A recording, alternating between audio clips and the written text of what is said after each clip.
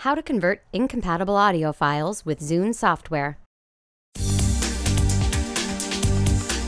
Hello and welcome to VideoJug. When you rip a CD, there are a ton of different formats you can choose. It's hard to keep up with what format works on which program. Fortunately, your Zune software is smart enough to figure most of them out. We'll show you how to convert your audio into a Zune-friendly format. Step 1. Locate it. Find the album you wish to convert on your computer's hard drive. Step 2. The drag and drop. Click on the album you wish to convert and drag it into the main window of your Zune interface. Your Zune software will do the rest. If your Zune software does not recognize the album's format and you don't feel like ripping a bunch of CDs again, check out sites like download.com and see if you can find a third-party converter.